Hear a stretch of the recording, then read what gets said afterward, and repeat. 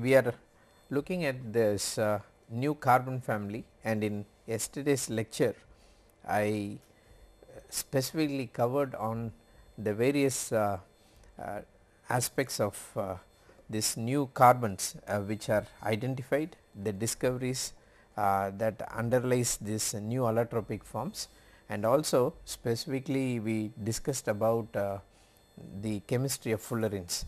In today's topic I would like to focus little bit more on the carbon nanotubes because of its application, and then we will also look into the issues related to graphene, the discovery and the properties related to graphene. So, just as a quick recap of what we saw yesterday on carbon nanotubes, we said carbon nanotubes are those which are confined in one dimension, and the way we roll these graphene sheets in different vectors determines whether we get a zigzag carbon nanotube or a chiral or a armchair type, and depending on the way it is scrolled, it also alters the electronic property, and therefore you can look for a metal or a semi metal or a semiconductor. And the chiral vectors are also the ones which decide the angle with respect to the CH vector, and therefore we can get different forms of carbon nanotubes.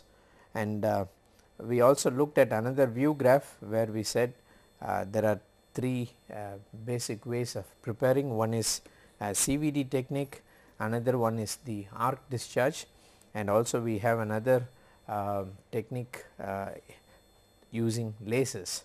So, there are variety of ways that we can release this carbon nanotubes, and one of the controlled way of growing these carbon nanotubes is to grow in one dimension as pillars. So, how do we do that? Take methane and put that on porous silicon, and porous silicon is actually capped with the iron as nucleating centers. So, the carbon nanotube will actually get will keep growing on the iron clusters. As you see here, these are the iron regions, iron patterns, and these iron patterns will help the carbon nanotubes to grow in this fashion. And what we see here in this view graph is the oriented crystal growth.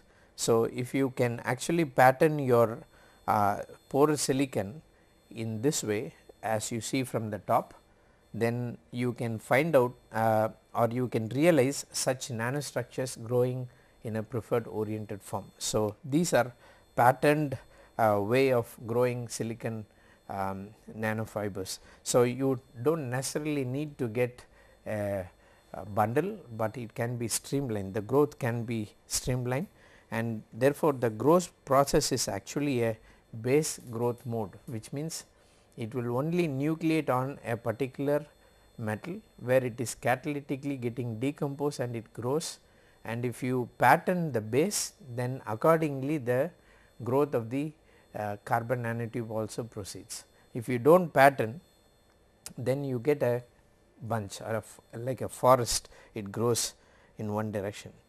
So, the growth mechanisms are very important to understand the electronic and mechanical properties, because both are dependent on the atomic structure of the tube. What we need to understand is that what are the parameters that control the size, number of shells if it is multi-wall, and the helicity and structure during the synthesis. What has been proved and established is that there is no way you can grow a carbon nanotube without a metal catalyst. Therefore, that is much important for the synthesis of nanotubes, and the size dependency comes with the nature of catalyst and the growth temperature, etc. Now, regarding the mechanism of single wall growth or multi wall, there are different models that are proposed to understand, because this happens in a very transient way. Therefore, one does not really know what is the mode by which multi-walls propagate or single walls propagate, but there is some fair idea about how the whole thing happens.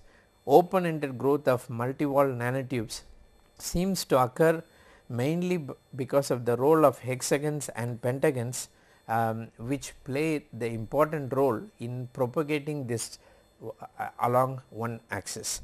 As you see here, these are C2 clusters, these are C3 clusters, and the way they go and join to the nanotube which is growing determines whether it will be open ended or whether it will close, or whether what will be the length scale of the growth process.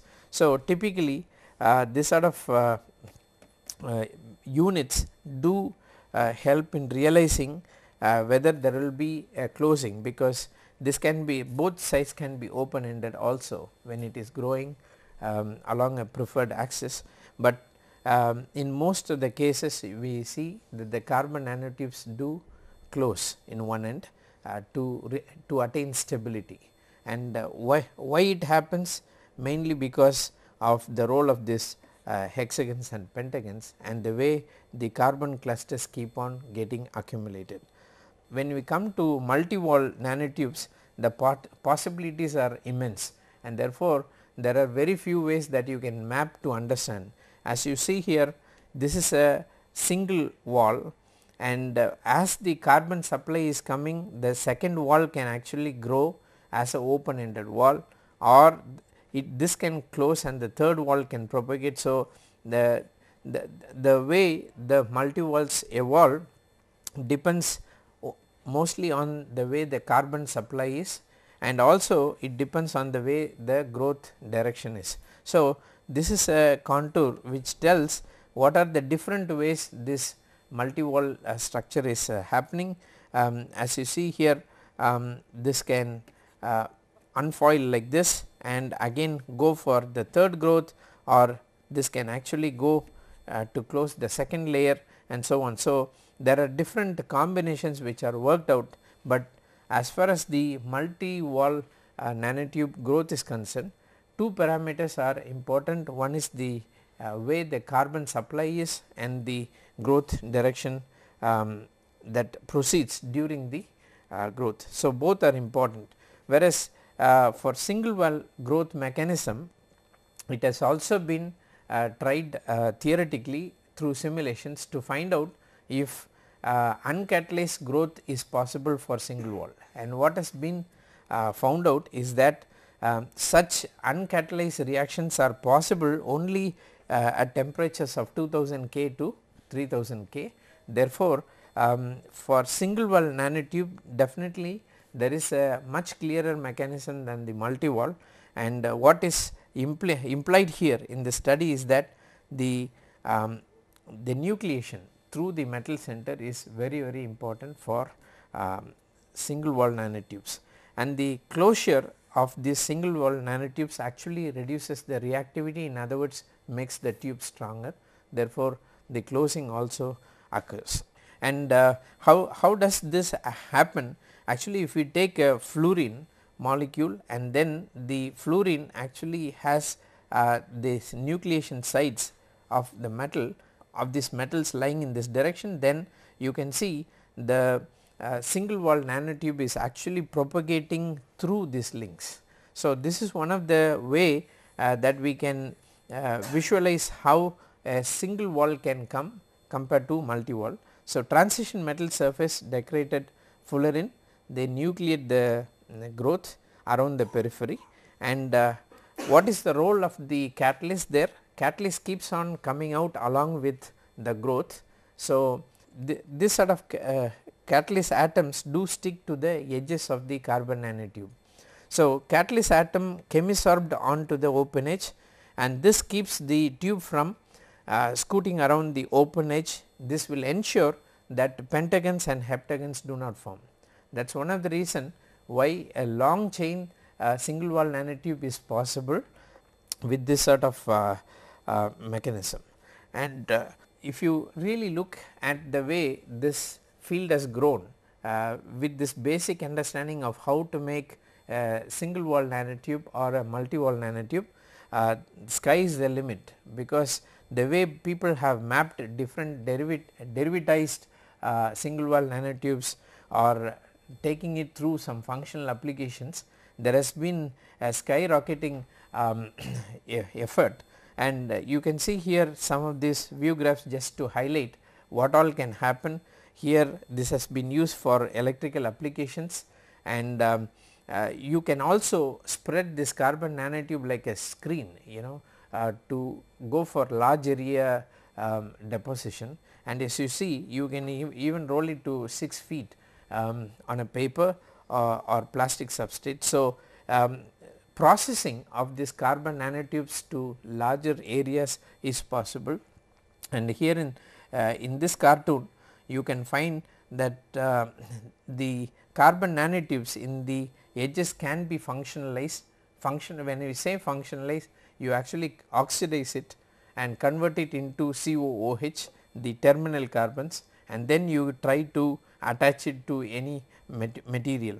As you can see here, you can almost simulate the sugar units here, and CG80 pairs can be paired up, which is also seen very clearly from the AFM pictures.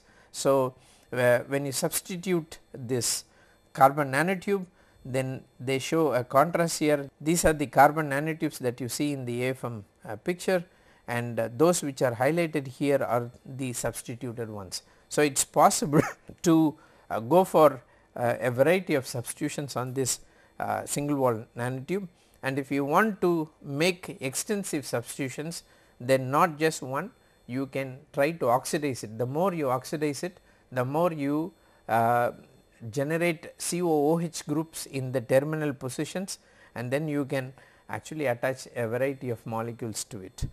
The research has now reached to the extent where you can actually do it in lab scale in a very defined way. So, this is one of the setup where you can realize single wall nanotube preparation even on a lab scale. And the best part of carbon nanotube, as I mentioned in the earlier slide, is the enrichment of this metallic carbon nanotubes, and we can also not only enrich them, but we can go for preferential oxidation of this nanotubes to a larger extent. So, as you would see from this picture, that with more and more of selective oxidation, the color of this nanotube solution changes. So, these are those which are oxidized, which means more and more of COOH groups are attached to the terminal carbon. So, we can try to enrich that, but the best way to characterize if you are able to really functionalize these carbon nanotubes or whether they remain as pure nanotubes, Raman spectra is one of the best way to analyze, and here are 4 important reflections that we should bear in mind, which gives us a clue how to map the purity of it. The first one is your G mode, which is the very important mode, which is G from graphite. This mode corresponds to planar vibration of carbon atoms and is present in most graphite like materials. So, this G band in your single wall nanotube is shifted to lower frequencies relative to graphite and is split into several peaks. So, this is the peak that you can map, and if there are several splittings in this, as you can open this peak, you would see several splittings. Splittings really give the clue that these are single wall nanotubes, whereas the graphite will actually give a very intense single line. So, this is one way to map the formation of single wall nanotube. Another one is the radial breathing mode, which corresponds to the radial expansion contraction of the nanotube. Therefore, the frequency depends on the nanotube diameter and can be estimated. As I told in the previous lecture, that we can actually alter the diameter of these nanotubes. So, this radial breathing mode is one measure by which you can analyze the diameter. So, if you because this is very sensitive, and with the diameter of the tube this radial mode would shift. So, you can estimate whether you have a preferred dimension or not. And another important mode is D mode, is present in all graphite like carbons and originates from structural defects. So, this is one important feature which will give us clue whether you have functionalized your carbon nanotube, and this D prime is also called D prime. This G prime is nothing but your second overtone of D, and the intensity of this will tell whether you have functionalized the single wall nanotube or not. For example, if you are treating this with nitric acid and then boiling it, then this peak would actually be a measure whether you have functionalized your nanotube or not. If this is really absent, then you say that it is a single wall nanotube. So, this is not only a measure of the defect structure in your carbon nanotube, but this also tells whether you have functionalized it. So, this serves as a very good optimization for your single wall nanotubes. And when we come to the optical properties of single wall nanotubes, you would see a typical absorption peak for carbon nanotubes, where beyond the 3 electron volt this is due to plasma absorption, whereas there are peculiar reflections due to S11, S22, M11. This S11 or S22 is actually to differentiate between metallic or semi-metal carbon nanotubes. In semi-metal zigzag nanotubes, metallic, this will be more prominent, S22. It is also, it can be called as E22 if we do not know the metallicity, or for the semi-metals or semiconducting nanotubes, this is S11 reflection. So, these are two absorption peaks which really play a very important role in mapping, and here again we see the profile of the excitation wavelength versus PL wavelength. As you would see here, these are plotted against the unit vectors m and n. So, whatever numbers that you see here shows that for M0 repeats, you do not see any photoluminescence, neither for m is equal to n. Okay. So, the values in the parenthesis clearly tells us what sort of mapping or what sort of orientation of the nanotubes which are going to be effective for photoluminescence. But the good news is that carbon nanotubes show a very strong photoluminescence, but it is also dependent on the chirality. So, depending on that we can map the photoluminescence response. As I told you, this E11 or S11 is dependent on the metallic nanotube, and this is for the semiconducting nanotube. So, if it is semiconducting, then we mention this as S22 specifically, and if it is metallic it is S11, and this S11 and which is nothing but E11 in this diagram is a transition from V1 to C1. So, when electron is getting excited to C1, then a electron hole pair is actually formed, which by a phonon assisted process relaxes, and then the emission comes out to be a C1 to V1 emission. This is what is responsible in the case of metallic nanotubes, and this is also called as first Van Hove optical transition, which talks about the transition that is responsible for the absorption. And in the case of semiconducting single wall nanotubes, you would see that the density of states are slightly different from the metallic nanotubes. these are much more discretized, and this sort of density of states what you see here is nothing but the influence of your one dimensional structure. In one dimensional you would not see continuous density of states. So, in a three dimensional material for a 3D, the density of states actually would correspond like this, but for a one dimensional nanotube these are all discretized, and therefore you see this sort of pattern, and between the metallic and the semiconducting you can clearly see that the density of states differ very differently, and these are the optical transitions which are responsible for photoluminescence, and in the case of semiconducting nanotubes it is C2 to V2 transitions which are responsible. So, excitation of photoluminescence, an electron in the nanotube absorbs via a S2 transition as I mentioned earlier, and the electron and the hole rapidly relax from C2 to C1 or and from V2 to V1, and therefore the C1 V1 transition is actually responsible for the light emission. And one thing that we need to understand here is the photoluminescence is not due to excitonic emission.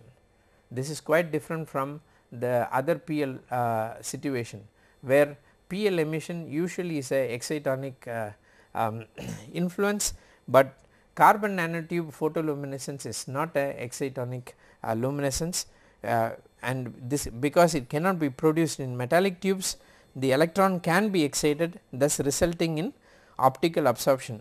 But in the case of carbon nanotube the hole is immediately filled by another electron because the electrons do keep coming, and therefore no exciton is actually produced, which is responsible for photoluminescence. This is another thing that we should bear in mind. So, critically if you look at the photoluminescence behavior, the S22 transition and S11 transitions which are for the metallic and semiconducting are also dependent on the tube diameter. So, depending on the tube diameter you can see the absorption will absorption or the energy gap will vary, and for let us take the case of S11 that is for metallic single wall nanotubes. If the tube diameter is less than 1 nanometer, then the band gap is much higher, and the band gap becomes much lower when the tube diameter increases.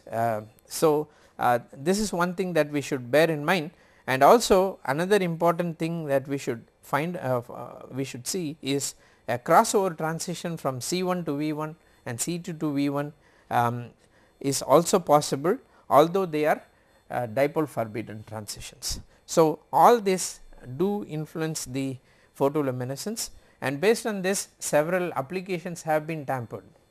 One is the use of carbon nanotubes as a glucose sensor. Because carbon nanotubes glow, you can use this for mapping certain molecules or for mapping some study. The best part is it is excited in near IR range of the electromagnetic spectrum, therefore it is safer to the cells, and this is the another point is the glow that comes out is different from the other dyes, therefore it is very selective, and continuous fluorescence also does not bleach the carbon nanotube, therefore continuous radiation is also possible, and it is ideal for sensor applications in the body. And what you see here is a glucose monitor.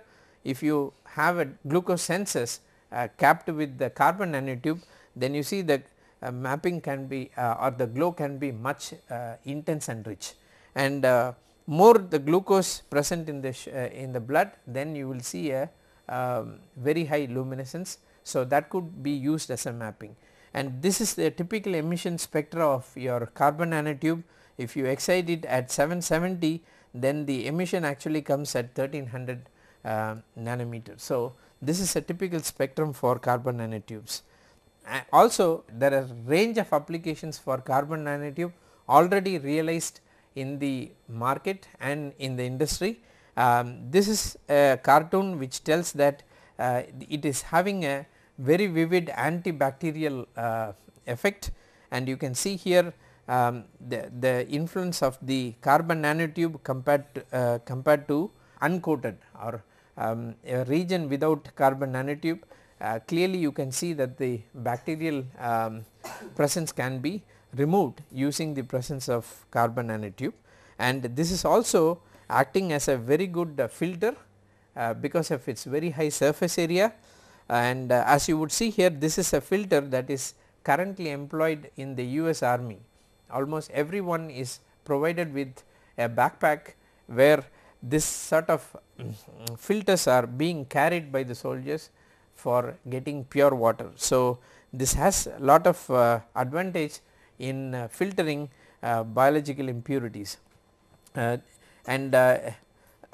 in the sports arena people have also used this to improve the strength. It is used in tennis racket, it is used in baseball stuff, and also there are other selective applications where in AFM tip carbon nanotube coated AFM tips have been produced. So, this is one of a very prime application which is being currently exploited, and also this is being used in composite materials.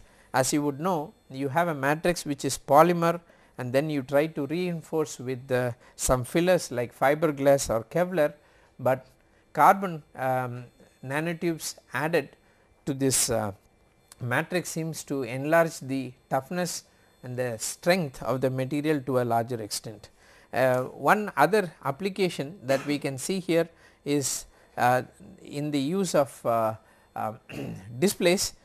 This is a map of your cathode ray tube, where you know that the electron guns impinge on the phosphors and then you get a full color spectrum, but you can get much sharper contrast and color purity if you are going to use carbon nanotubes in field emission process, because in field emission compared to the cathode ray operation, you see here it is a blend of 3 electron guns mixing the colors, whereas in field emission displays the important point is behind each of the pixel there is electron that is generated. So, it brings color purity and sharpness to a greater extent, and carbon nanotubes are able to improve on this contrast, and it is also used in nanoelectronics now.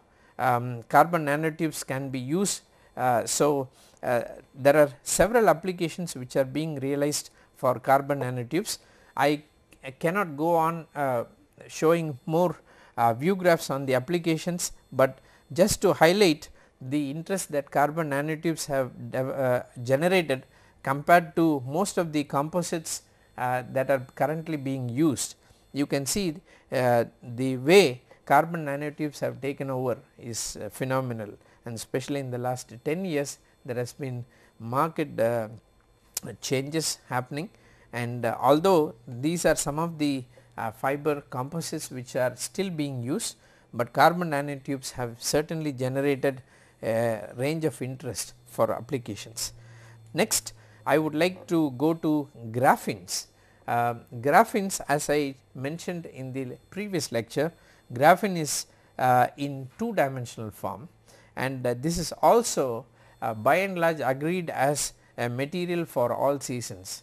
As I told you, if we can really map how the 3D and 1D and 0-dimensional carbons are evolving, we found out in the previous lecture that graphene can act as the base material from which the folding can happen to realize either a buckyball or a single wall nanotube.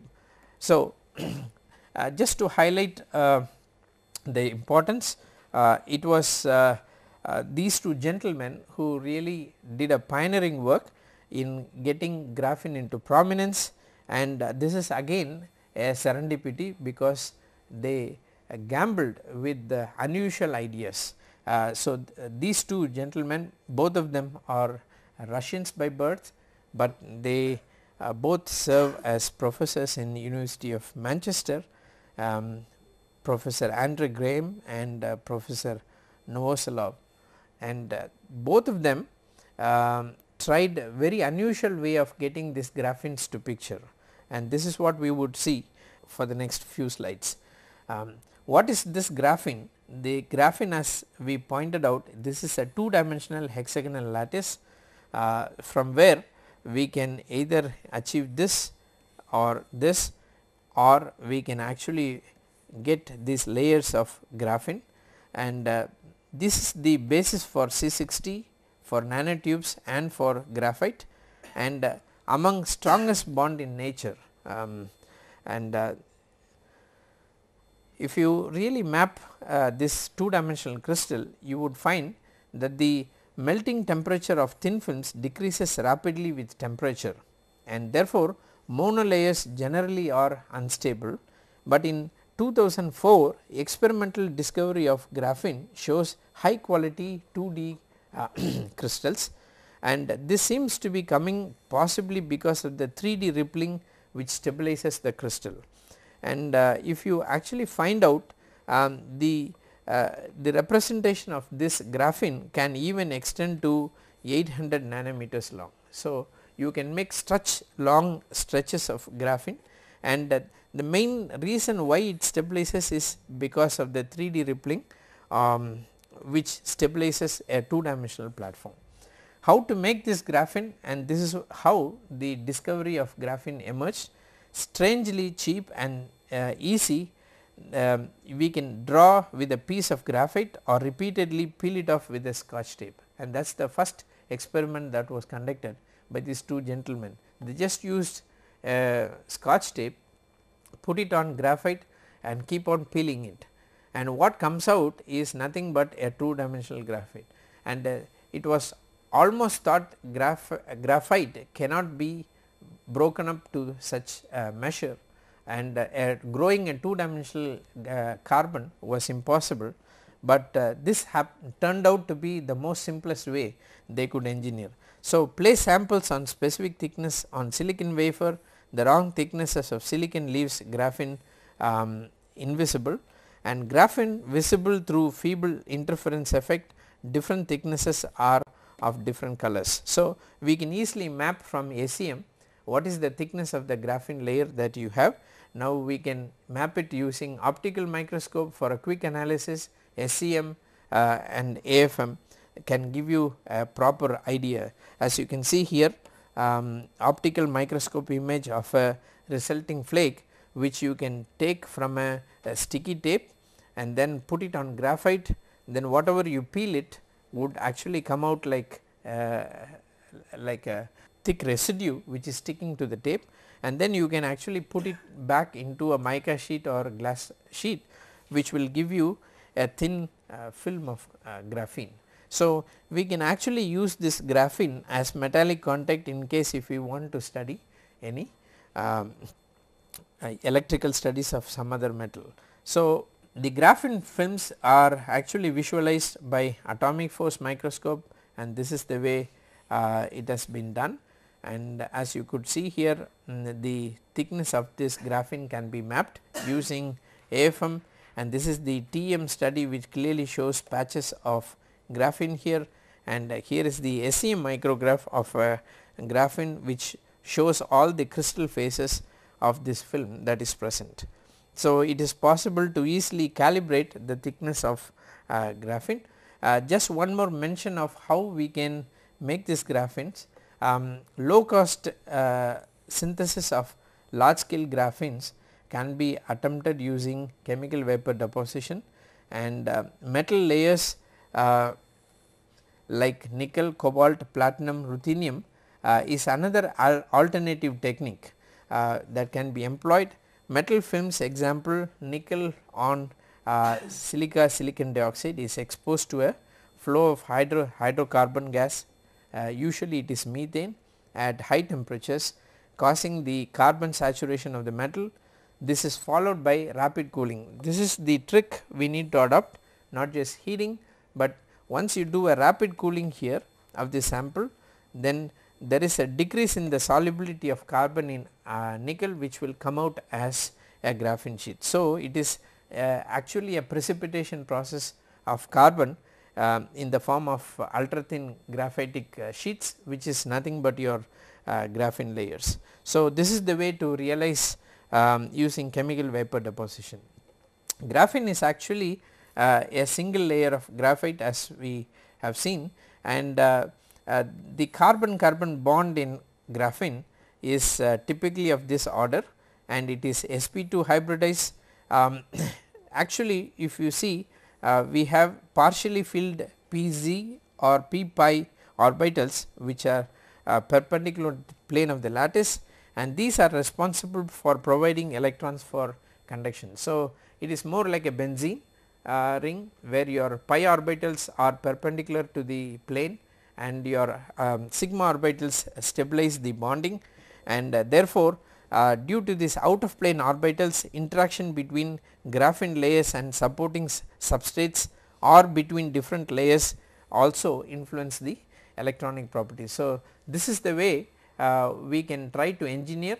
The pi orbitals are the ones which are responsible for any interaction with the substrate. So, this gives also a very good glue or adhesive property for the graphene to stick to a particular substrate.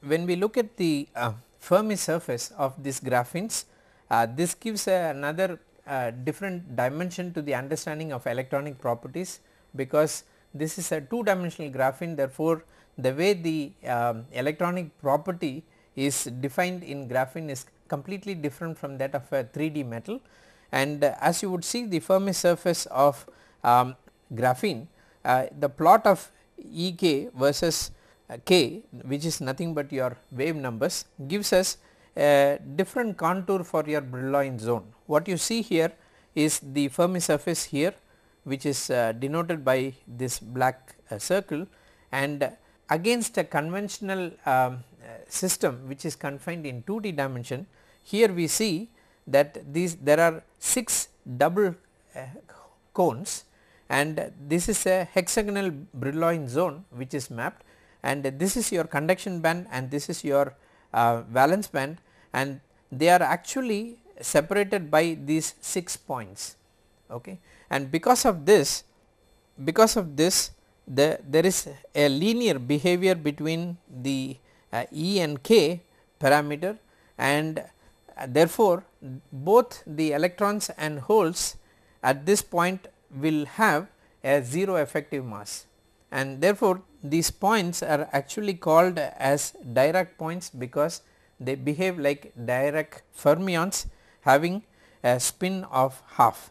And if you look at the typical 2D surface of a material which is confined in 2-dimensional space, this is how it should look like, but for graphene you have a very different Brillouin zone that accounts for the conductivity of this graphene sheets. So, if you take the metallic directions and you try to map it, these are the 6 metallic directions in which the electrical conductivity is confined, and in case of semiconductor carbon nanotubes or the graphene sheets, you would see a opening of this band gap coming between the Fermi surface, across the Fermi surface between the valence and the conduction band. And typically if you map your resistivity as a function of gate voltage, you would see a very different picture compared to the other metals. So, if you make a plot of resistance as a function of gate voltage, you would see this is mostly a ambipolar dependence that is observed for the gate voltage, because you can see the shift here towards one direction, and this is for varying temperatures from 5K to 300K. You can see that there is a very clear response for this graphene sheets against the gate voltage, and also the plot of this conductivity as a function of gate voltage shows this ambipolar property, and the Hall measurement also gives the same feature as that of the resistance. On the right side map you have the picture of AFM picture, which talks about the thickness that we can achieve in such samples. The lighter region what you see here is nothing but the thinnest pass, which is roughly of 0.5 nanometer, and as you go towards the substrate you can see that it is varying from 0.5 to 2 nanometer. When we consider the strength of graphene, it is much more interesting to observe that the graphene can be more stronger than even steel, the strongest steel, because the strength is measured to be 42 Newton per meter, and if you actually take 1 meter square of steel and try to calculate the breaking strength, it will only amount to 0.084 Newton per meter. Therefore, between graphene sheet and the steel there is a tremendous increase in the mechanical strength. So, if you are actually going to spread 1 meter square of hammock like this, this is your hammock, and if you are going to spread for 1 meter square, actually graphene sheet can take load up to 4 kgs, like putting a cat inside this hammock. So, that much of strength can be derived out of graphenes, and therefore, it can be used for many mechanical applications. In terms of optical transparency, it absorbs only 2.3% of light intensity. Therefore, a thinner graphene sheet, say 1 or 2 layers of graphene, almost will give you 90% transmittance. So, it can be used as a transparent electrode also. The electrical resistivity of graphene is given by this form, sigma is equal to E and U. If your charge carrier density, which is unusually large, which we can measure from Hall resistance, your N is of the order of 10 power 12 centimeter square, and the mu, that is your mobility, is very huge. So, if you compare that and try to calculate your resistance comes to be around 31 ohms, and for a hammock measuring 1 meter square that we showed, the resistance will typically be of 31 ohm, which is very less. And therefore, if you make a comparison between graphene and other semiconductors like silicon or germanium or gallium arsenide, you can see here that band gap is nearly a semi metal and compared to silicon, but the point that we need to note here is electron mobility is unusually very high, and therefore, this can find use in many of the applications compared to traditional semiconductors. As of now, the most preferred one for semiconductor applications is indium arsenide, because the mobility values are of the order of 16,000, but the graphene mobility seems to even surpass indium arsenide, and this also has a very low lattice constant. The dielectric constant also is very low compared to any of the other semiconducting materials, and therefore, this makes it a very good candidate for semiconductor applications as well. So, what are the possible applications? High carrier mobility even at highest electric field, they largely are unaffected by doping, and therefore, we can actually go for a ballistic electron transport over less than micron distances, and this can actually lead to applications in room temperature transistors, and energy gap is actually controlled by width of the graphene strip, and therefore, we can actually see etching will be difficult consistently, and random edge configuration causes the scattering if we are going to modify the properties of the graphene strip. In terms of other applications, we can look for very high tensile strength, and hydrogen storage also has been noted to be remarkably high for graphenes. Graphene based quantum computation is another thing which is being probed now. I will just take you through few applications before I finish. Generally for this carbon nanotubes and graphene and fullerenes, the spectrum of application is very wide. Carbon nanotubes in particular has already been applied in all these areas. So, I may not be able to run through all the applications, but you can see here it is from electronics to biological applications to magnetic storage, and also in several of our household applications this has found a very useful candidate. For example, when we try to pattern or make graphene sheets, it is easily possible to make a graphene sheet like this. If you pattern your nickel film of this form, we can selectively get a graphene sheet like this using a CVD process, and this can be used for applications. So, so patterning graphene sheets is not difficult, and graphene can also play as a very good metallic contact in transistors, field effect transistors. As you can see from this contour, you can easily make the graphite sheet which is lying here. Graphenes can be made, and then we can put several electrodes for this transistor applications. And as I pointed out to you, depending on the layer thickness, if it is one layer of graphene sheet, then the optical properties are going to be very high, of the order of 98%, but if you are going to make a thicker graphene sheet, then you can easily calibrate using the optical transmittance, it will fall down, and therefore we can have a precise control over that. And it is also reported in OLEDs, if you are going to use carbon nanotubes, then we can actually use this for tuning the colors. For example, if you put single wall nanotubes in buffer layers here, which is in between, if you put buffer layers, holes are actually blocked and recombination takes place in the transport layer, and you can get selectively red. But if you are not going to put carbon nanotube, then the emission will be green.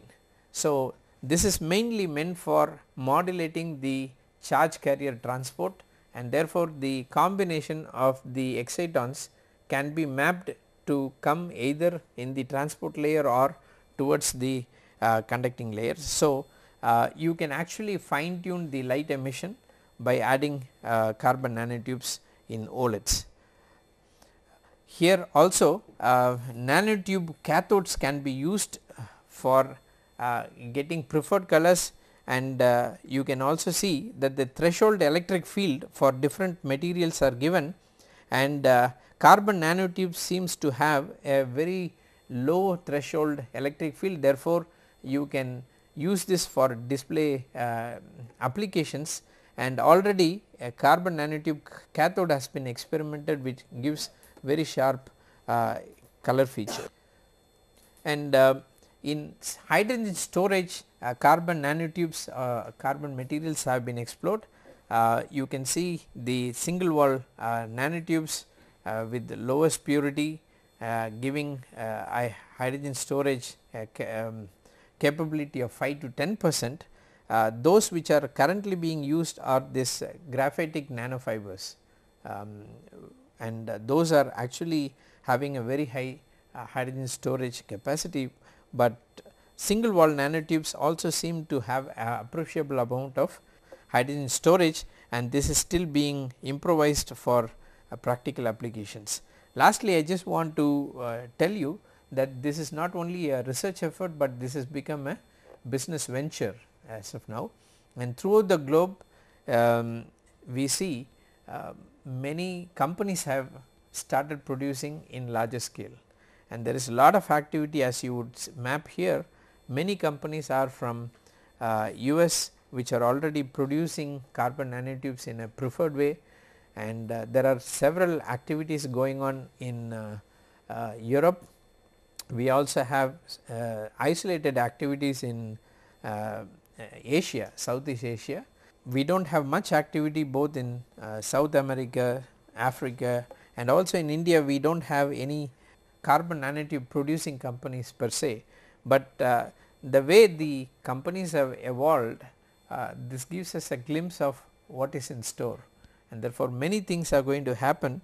And just to conclude, as I have already mentioned about graphene, graphene seems to be the basic material for all seasons, and if we can study further, get more insights on to the chemistry or the physics of graphene, then more and more novel properties will generate, and this will have outstanding physical, chemical, electrical, optical and structural properties, and for sure these are going to find more applications in the days to come in field of displays, solar cells and energy storage devices.